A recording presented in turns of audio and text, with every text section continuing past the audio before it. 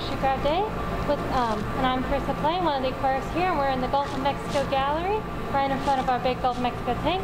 And I'm here with Elizabeth Hieb to talk about horseshoe crabs and how they molt. Yeah, hey everybody, thank you so much for joining us.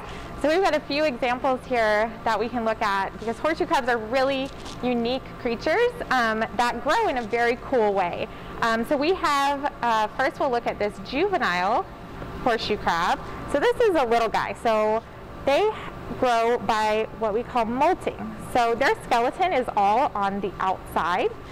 So when they grow, they are going to grow all of these parts that we saw earlier with their legs, their gills, all their exoskeleton, and their internal stuff.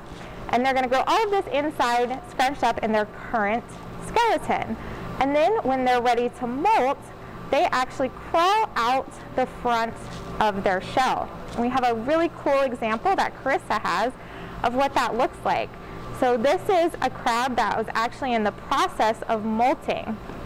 So you can see her molt on the back that's much lighter in color, and then the brand new fresh animal that's crawling out the front. And you can see an example of how all these little pieces and parts regrow within the shell, and then she just walks out the front.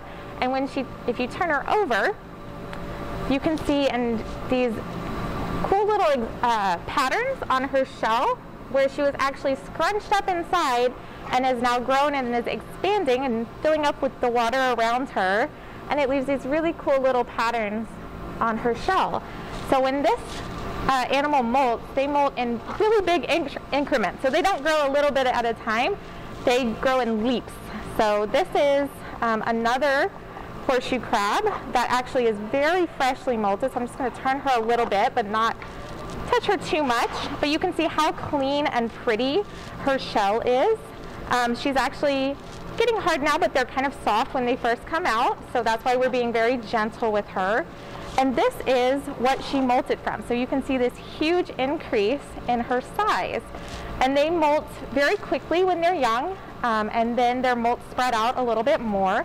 But these guys can get quite large. And if you're visiting Dauphin Island or some of the surrounding beaches, you might see some of these animals on the beach, or see some of their molts, or even a crab that's in the process of molting.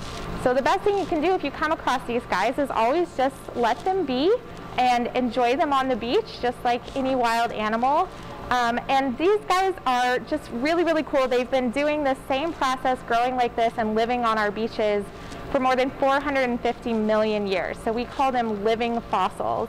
And we're really excited to celebrate them today and right here at the estuarium.